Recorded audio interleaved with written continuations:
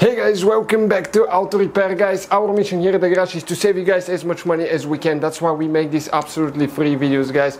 Let's go ahead and start on it now.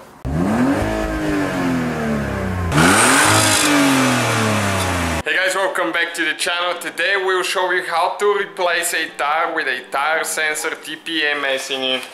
Okay, that's the one out of a Sonata right here, and we're gonna show you two different ones. Okay, the Sonata, you can see some of them are the bulky sensors right here, so you know that there is a sensor inside. Okay, and you need to take the needle out of there. This one is a flat tire, so there won't be probably any air, and that's out of a Ford Focus, and it looks like a regular valve stem, but it has a sensor in it. So we recommend always to be careful, and some other ones even have the sensor inside the wheel in the middle, but can't tell you exactly what vehicle is that. So we need to break it loose. But you want to start with the outside, guys, and you want to be far away from the valve stem. Okay, it's down there because that's where the sensor is. So we need to loosen the tire from the wheel. You can see it needs a little bit more, but never do it in the sensor area. Okay, that's good. Now we're gonna flip it the other way, and again we are going to look. Okay, let me show you where the valve stem is now. It's down there, it's out of the way. Always make sure it's out of the way. Okay, and this one, it's pretty stuck, so you need to go a little bit. Okay, just a little bit here and there. It might take you 4 or 5 times for the back bead. Usually that's the one that's used pretty good. So now we're gonna get that spot a little bit here. And always check the valve stem on the inside to make sure that it's not in the way. Okay, it's almost going there. We just a little bit more left. Okay, like that, that should be enough. Now we're gonna get it on the tire machine and we show you what you need to do next. You need to make sure that, catch the wheel good, make sure it's stable there. Okay, and we're gonna turn the valve stem to the position that we start usually. Okay, so let me show you now right here. We need to get that one in. Okay, like that. And you can see the valve stem is right before where we're gonna catch. Okay, and now we're just gonna get the bar, and you have to be careful not to get the valve stem. That's very important. Okay, so we're just gonna go in like that there. Okay, you can see that's a valve stem with the sensor inside. You need to push in on the back side so you don't have any pressure, and it just goes like that. Now we're gonna turn it. Okay, like that, it came out, and we're going to do the same procedure for the back side.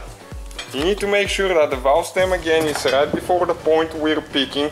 Now, that's very, very tricky. You need to get to the bottom bead, okay, right there. You need to make sure that it doesn't catches the sensor. Okay, so the sensor is safe. You can see like that. So we're gonna go ahead, pull it out now. Okay, we're halfway done. We took the tire off. Usually that's the most dangerous thing with those sensors. That's when people break them.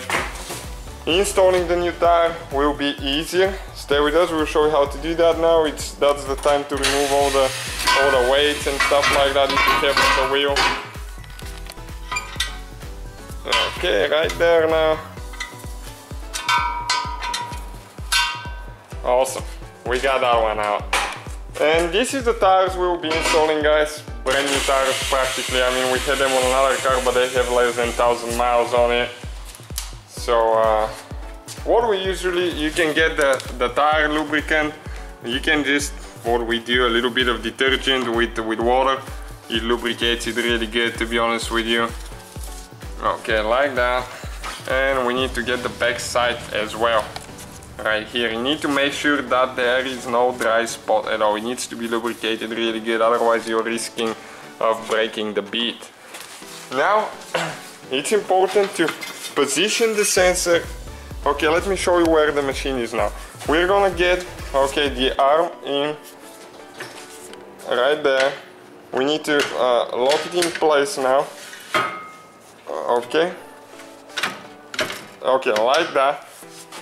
And the sensor needs to be about 120 degrees from it.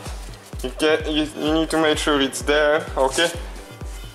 So the valve stem dot right here for better balancing, we're gonna get that one. And you're gonna start right here, right before you hit the sensor, like that.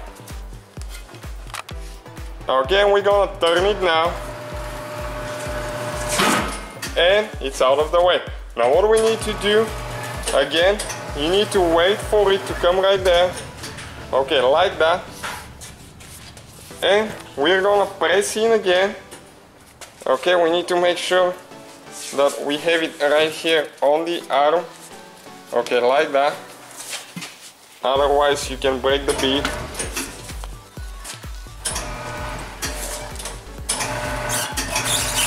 Okay, and you can see right here is the valve stem. So it's not in yet, that needs to be the last point that pops in. Okay, like that. That's what we need.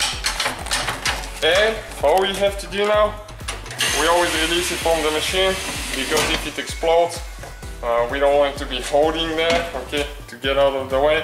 And we're just gonna put air without the needle in the valve stem now. It's gonna pop. So stay out of the way, never lean towards the tire. Because if it explodes, it's going to be in your face. Okay, one side is out, second side.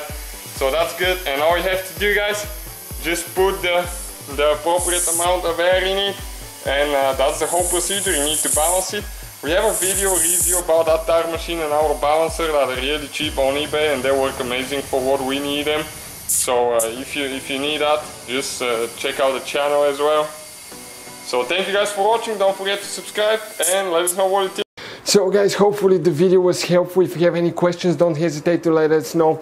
Now check out our YouTube channels, guys. We have more than 19,000 free repair videos that can save you thousands of dollars in future repairs. That's why we make these absolutely free videos. Hopefully the video will be helpful. Thank you for watching, see you guys next time.